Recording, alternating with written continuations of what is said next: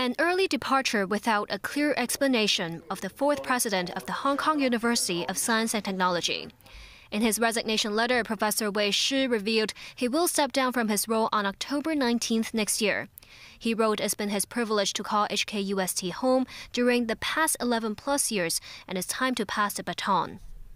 Andrew Liao, chairman of the University Council, described Shyy as a strong leader with wholehearted dedication to the university. He says the institution will launch a global recruitment for Shyy's replacement. In the remainder of his term, Shyy still has to oversee the opening of UST's Guangzhou division.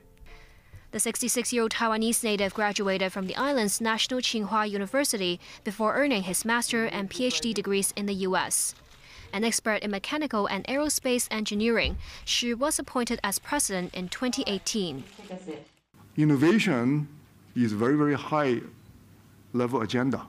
Okay, we all understand Hong Kong needs to prepare itself to become a true international center in this area. HKUST certainly takes this as a part of our responsibility. At the height of the social movement in 2019, Shyy called for an independent inquiry and more clarification from the police over the death of HKUST student Chao Zilok. Zhou Zile has passed away. We would like to observe a moment of silence.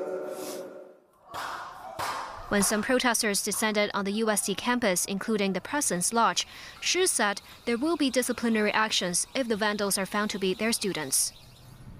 Last year, 5 local university presidents issued a joint statement in support of the enactment of the national security law. Shyy was not among the signees. Jackie Lin, TVB News.